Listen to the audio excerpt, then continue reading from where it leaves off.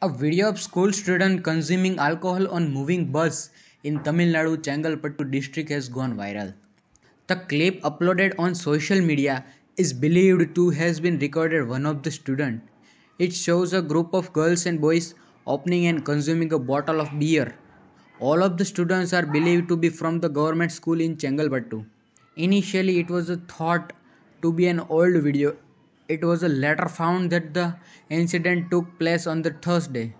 The district education official has said that officials have taken note of the incident and police are conducting an inquiry.